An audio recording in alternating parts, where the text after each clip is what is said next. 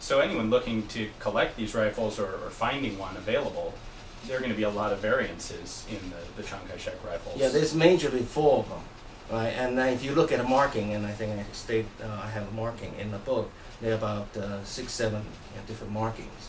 And then there's one from the Guangdong arsenal, later become the 21st, become the 11th. Okay. I'm sorry, 41st arsenal. And there was one originally from the Gongxian, become the 11th. And then the Hanyang later on took over the 11th rifle factory and started making their own. So even though the marking are different, they actually are the same drawing and same people making them. And then the 21st was the latest, and they start producing in the late war, and it's quickly become the biggest producer. And you can see they all have different serial number range as well. The 21st, they started with A and the 4 digit.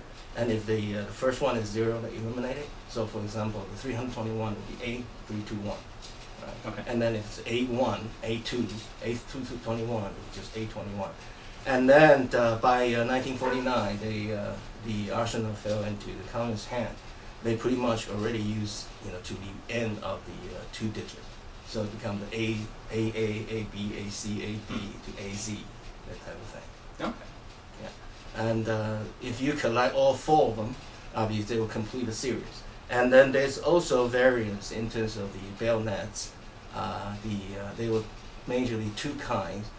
There's metal scabbards, and then there's leather scabbards. And then very late in the war, that during the Civil War period actually, that material was very scarce. So they started making a whole leather, like a hunting knife scabbards. Okay.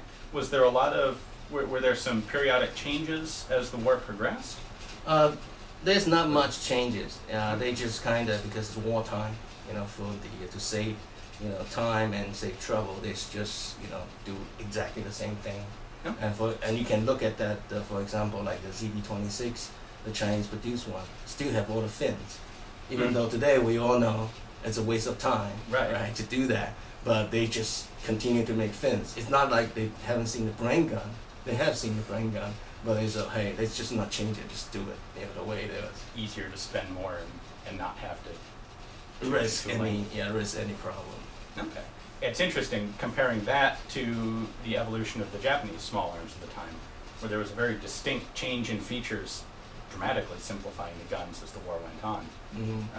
I expect the difference is the Japanese arsenals were all under direct bombing attack, where the Chinese arsenals were located inland far enough that in the cave, and compared to the Japanese, I guess you can say that China was not in such a big scarcity of materials, even though it was still very difficult, but it wasn't as bad.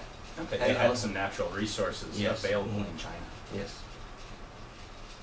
So you mentioned the ZB-26.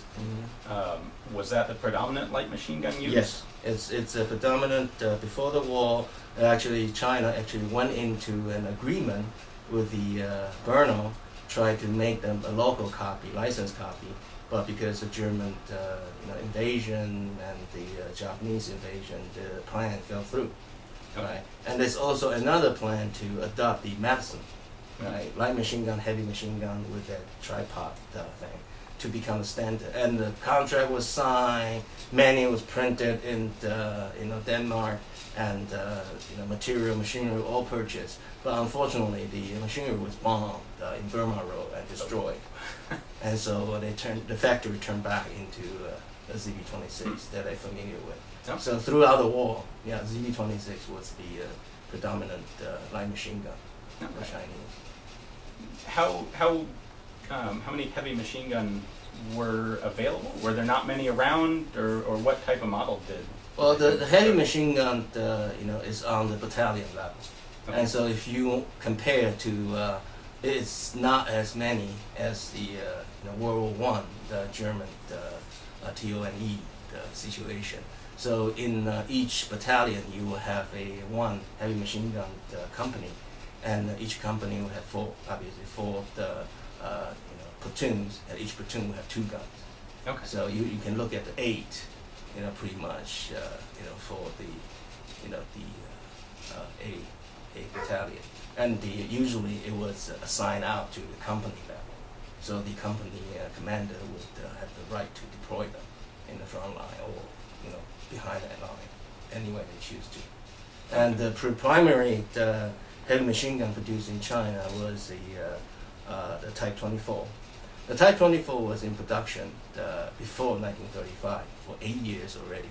But 1935, China got some drawing from Germany, and then refined a lot of the little parts and changed little things, and then standardized it on Type 24. Okay, so Type 24 being a Maxim gun. Yes, it's a Maxim water-cooled machine gun, and that's the predominant heavy machine gun during the war. And they also produced another heavy machine gun that's a copy of Browning 1917. They call it, Type 30, because the original production started in the 10th year, 10th month, and 10th day. And 10th month and 10th day was the national holiday, national day for the Republic, and it was the 1921 equivalent to 10th year, so it's called 3/10, but it's a copy of the Browning, the 1917. And the quantity was fairly small, and not in the level of the Type 24. Okay. So it's here and there, It makes sense if you have limited materials, you can get more general use out of rifles and small arms than building a whole lot of expensive heavy machines. And also they didn't have the standardization on that, so it was produced pretty much by hand, and so the quality was kind of short. And they have tried to get the drawing from the United States, and then try to get a drawing from Belgium, but they can't get it. So eventually they focus on the Type 24. Okay. The nationalist government in China didn't have real good control over the entirety of the country. Correct. There was a lot of. Tell us how much individual arms production or China was like I said in the book, China was a concept, not a country, and there were a lot of these local warlords and the communists dominated the region and throughout the war.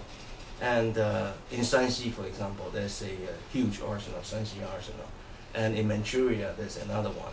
And and eventually that fell into Japanese hand, become one of the 4 main arsenal for the Japanese Empire. And so these are not under control of the central government. And pretty much the central government only had control of the Yangtze River and the adjacent area. Okay. Right? And so for example, the Jingling arsenal became the 21st, that was under the government control, and become a very good arsenal. And the Shanghai arsenal was shut down after a while. And it was oldest.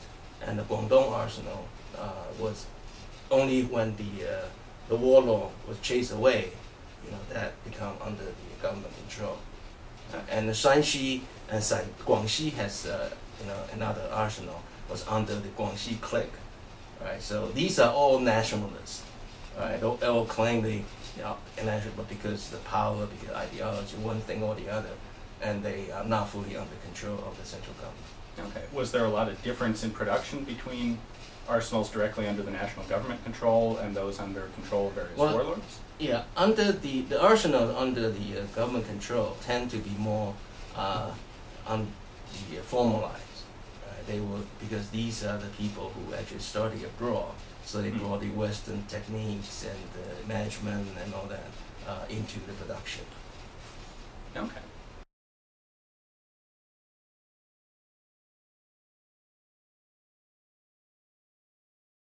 So thanks for watching. I hope you enjoyed the interview. I know I certainly have learned quite a bit from our discussions and from reading the book. Again, if you have any further interest in the subject, I would strongly recommend picking up a copy of Bin's book. It is in 2 parts. First half is the Chinese published part in color with color photographs, and then the companion volume, black and white photographs, and all the text translated to English. I found it useful to get both. Some of the photos in this are a little bit darker. I think it's nice to have the color ones as well.